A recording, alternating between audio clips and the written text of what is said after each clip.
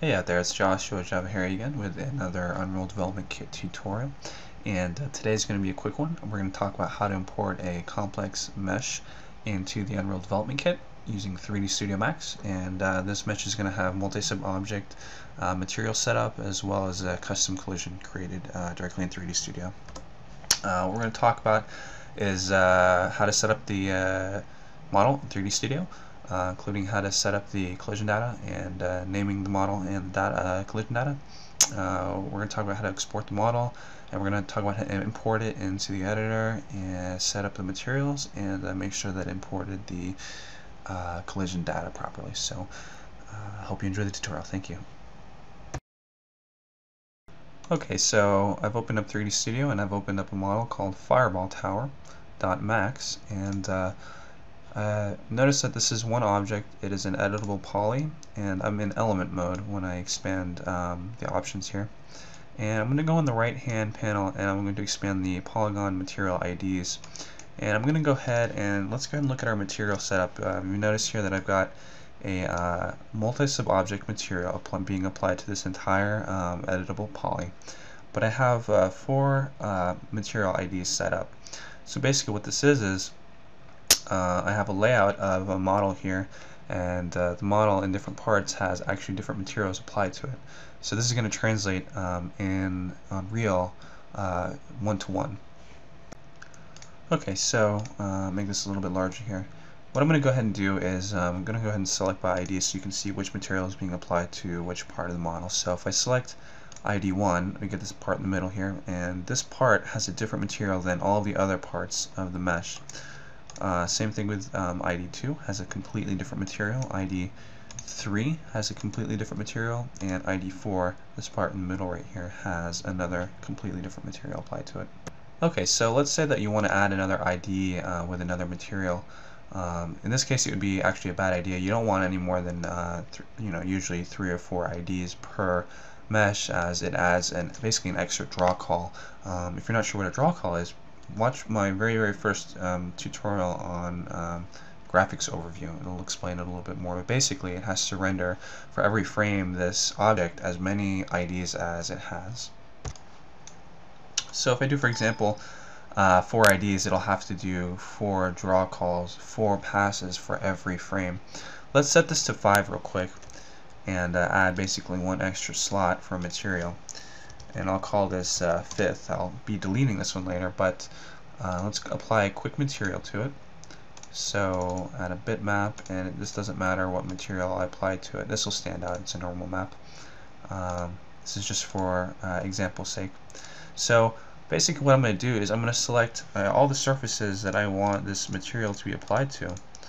And let's say that I want this kind of strip in the middle to have this 5th material. All I have to do is set ID to 5 and press enter. And now this material, if I have this selected, it should show that material being rendered on it. Alright, so adding and deleting basically material IDs is pretty much as simple as that. I'm going to have this selected now, and I'm going to go ahead and delete this one, and I'm going to reselect these and set the ID back to, I believe it was 2, and there you go. Now I'm back to what I originally had. Okay, so that's really it as far as material setup for a multi-sub-object material.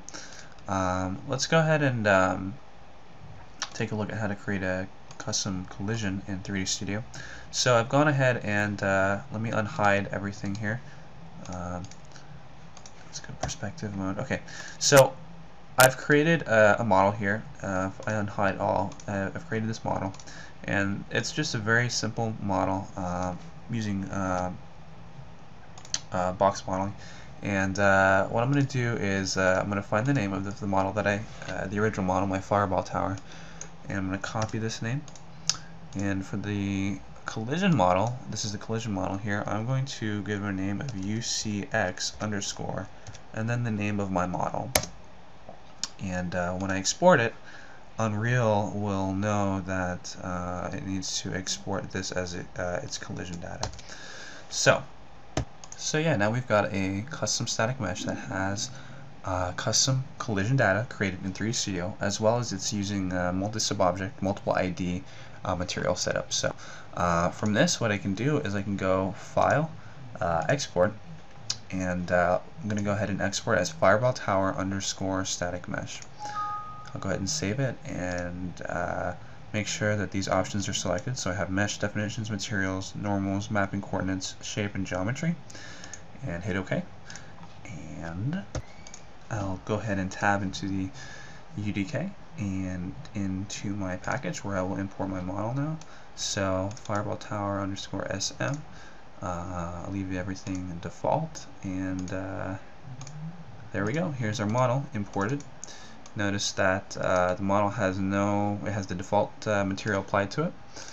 And if we go under the show collisions, you notice that our collision data is the same collision data that we created in 3D Studio Max, which is exactly what we wanted.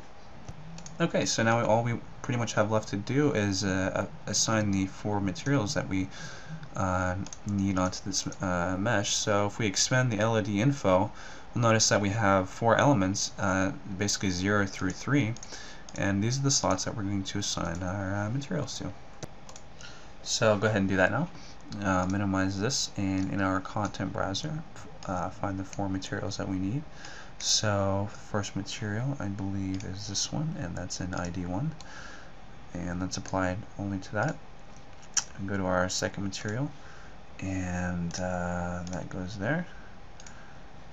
Our third material right here, and that goes right there, and fourth material applied. So there you go. Now our mesh is set up using all 4 material IDs, and it worked perfectly. Now the cool thing about setting up multiple IDs is that you can control each material separately. So for example, if you have, like in this case, multiple glowing elements that you want to maybe animate a little bit differently, if you notice that this guy right here on the bottom is kind of pulsing a little bit while this one just has a constant glow, a different material ID will allow you to do that, and that's one advantage of using a different ID, is that you can animate them because they're different materials altogether. So yeah, remember to keep your IDs under 3 or 4 depending on the complexity of your model. And yeah, if you have any questions, please feel free to email me as usual. Again, this was a tutorial that was requested. And yeah, follow me on Twitter, Javahawk. Thank you very much.